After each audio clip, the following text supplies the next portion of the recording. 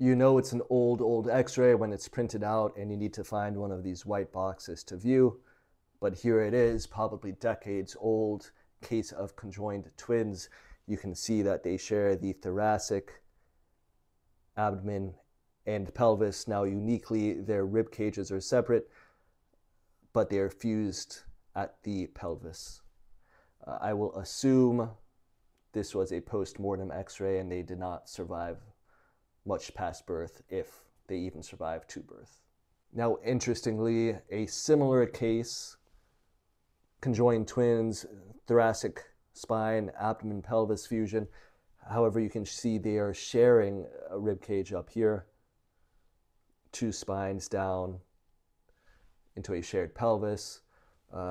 There's something going on with the skull up there. I think I read may have had something to do with surgery. They tried to separate the twins. Again, post-mortem x-ray.